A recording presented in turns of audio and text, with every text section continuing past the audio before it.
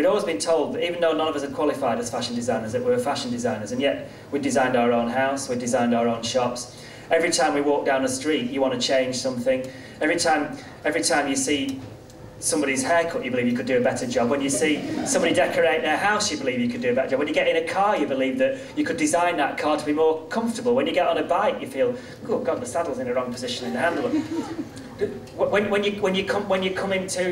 When you go into the council offices and you see the carpet, you think, oh God, why do they have a carpet? That makes you feel unhappy. You know, and who else feels like that? Who else has got a brain that's like that? So most people in here are putting their hand up. You feel that you can change the world, mate. Yeah, of course you do. And that's why, you know, creative people have got to start taking control a little bit more. The Romans said that they would leave this world a better place than they would find it. And the best people to do that are us, people in this room. You know, I do genuinely believe that. I think we're more likely to do that than most politicians that I meet. And I always follow the world's livability indices every year. And the thing that really disappoints me is in the UK, we only get one city in the top 100 world's livable cities, and that's London. It comes in about 35. Denmark's got 5 in it at the moment, and Norway's got 4, Canada's got 3 or 4, Australia's got 2 or 3, Switzerland's got 2, and we've got 1, London, down at 35. And there are so many reasons why this country is becoming less livable as a place. We have this thing called a show and tell every alternate week at Hemingway Design. This is something that really, really pissed me off about a year and a half ago. I went to Minehead, and there was this sign, and can you read what no camping. Well, this was in a quiet bit of Minehead. Lovely green sward, which went down to the beach. We'd just come back from Scandinavia on holiday, where you can free camp absolutely anywhere, as long as you leave it how you found it, which is what human beings should do. And then it says no dogs. I can understand that because it's a children's play area and you don't want, you know, I know you can get that disease, so fair enough. No ball games. A children's play area with no ball games. You know, what the kids, I brought up kids, I've been a kid myself, what do we love playing with a ball. It's that thing about a ball bouncing, it rolls, it's fantastic, it's better than so many other things, it's one of the best inventions ever. Say no to strangers.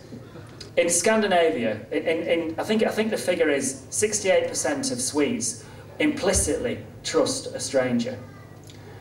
In the UK, only 23% of us say that we would ever trust a stranger. Where do you want to live?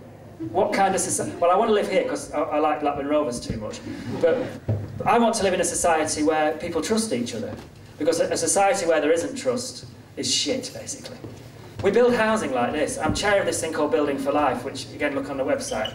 And we build housing like this, and this housing is classed as sustainable. It ticks boxes, it doesn't leak energy. Do any of you think of a reason why it's not sustainable? It's not welcoming, it's ugly. What does that mean then? Nobody wants to live there. Will anybody look after it? This housing is built for, there's a big group of 20 to 20 odd year olds here. Quite a lot of you are from Asia, so it's kind of, you're probably going back to better housing than we're building here. So, but for you English people, or anybody who's going to remain in this country, this is what we are building. My generation is building for you. Do you want to live in it? No. And then we want, you know, what are these? Australians, chavs. The word chavs was used. I won't use that in this at the moment. I'll say that these are young men who create part of the future of this country. Most people in this room have had a luckier upbringing than these lads. But these kids have been brought up in a prison of sorts. All they've known is PlayStation. They've got nowhere to play. We give them 5 bloody springy chickens to play.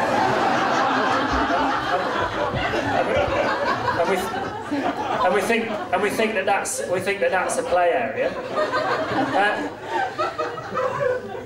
Right, I'll tell you the story of a council play officer. And we showed him what we wanted to do, and it's very much like this. And we have this concept of free-range kids, that kids, you know, don't like to play on springy chickens, that they like to do things that are a little bit more adventurous. They don't have to be about dangerous, but are more adventurous. And kids like to walk along bits of wood and it might want to wobble and then they fall off and whatever. And litigation, we can't do that. Somebody will sue us. You put a sign up saying, do this at your own risk. In the same way that in a car park, valuables left at your own, you can, and they say, well, oh yeah, but vandals will break it down. You put another fucking one up there. You know, you don't play to the lowest denominator all the time. Otherwise, it does end up equations like that: 5 springy chickens equals 10 chavs to the power of 2.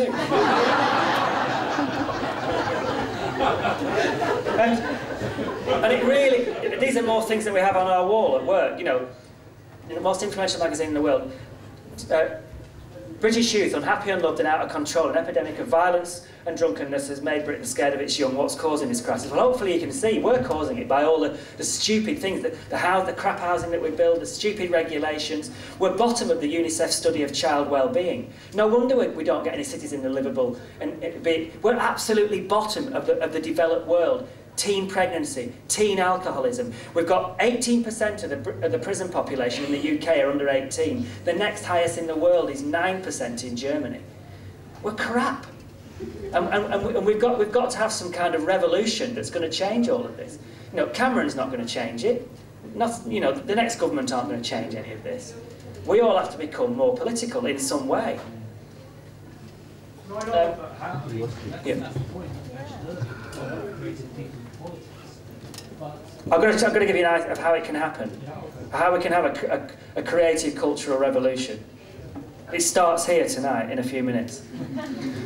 We put our thinking into practice in big housing developments. We took an area at the bottom 3% of deprivation in the UK called Dunstan in Gateshead. This was a site, it had been empty for 12 years.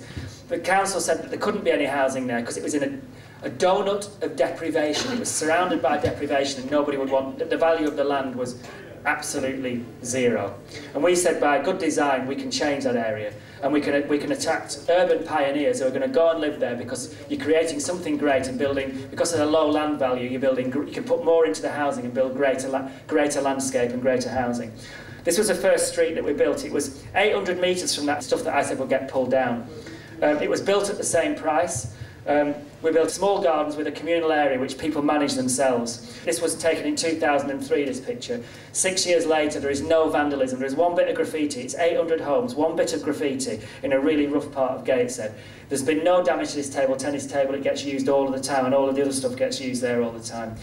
The value of design is massive now. We are the second largest driver of the British economy, and people are listening to us. The government know our value, and it's time to stand up and let local councils know your value. One way of doing that is getting yourself into... I'm chair of this thing called the South Coast Design Forum. These things are popping up all around the country. Get yourselves together and then make yourself known to the council and start to become a moaning force, but a moaning force that has a solution. Not a moaning force of people who write to the paper and just moan about everything, but a moaning force who, because of your creative mind, said, no, there's another way of doing this. And just, otherwise, you know, you can listen, I'm like your dad, otherwise just sit back and let things get worse, because they are, and let the gap get bigger.